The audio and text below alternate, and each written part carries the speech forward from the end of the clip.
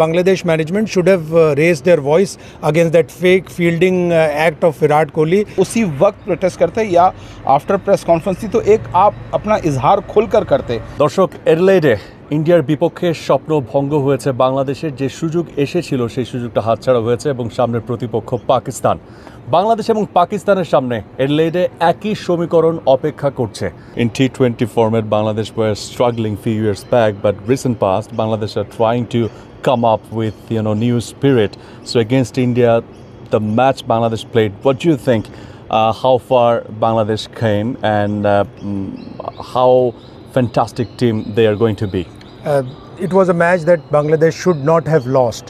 They were in a very good momentum. Suddenly the rain came and they lost the momentum. Liton Das got run out. I think the conditions were wet. Bangladesh should not have agreed to play. I think Shakib had an argument with the umpires as well as the Indian captain. I think that hurt them badly. Had rain not come, Bangladesh would have won easily because the way Liton Das was batting, 59 not out at that time, and then suddenly after one run he got run out.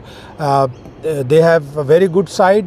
They should have beaten India. So it reminded me of the Bangalore T20 International in 2016 when Mushfiqur hit 2 boundaries and then they lost by 1 or 2 runs. So it was the same case. One more point is that Bangladesh management should have raised their voice against that fake fielding act of Virat Kohli. Shakib did not say a word, but Nurul Hassan was brave enough. He's a very good cricketer. He's energetic. He keeps talking. He keeps urging the players, egging the players from behind the stumps. He's a wonderful cricketer, and he was captain for a brief time. I thought Bangladesh was having a wonderful time under him. I think Bangladesh should now look towards youngsters, and they should appoint Nurul Hassan as their skipper.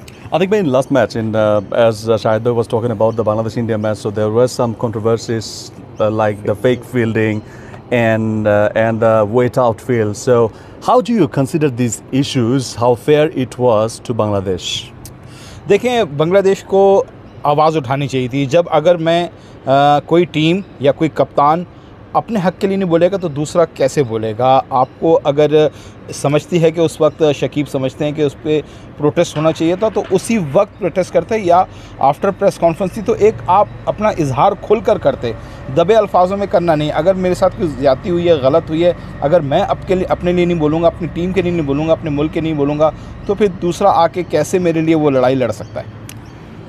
It's very clear it was unfair to Bangladesh, but the coming game is against Pakistan, so we don't have Babur, we don't have Rizwan, but we have Liton Kumar Das and Shakib Al Hasan.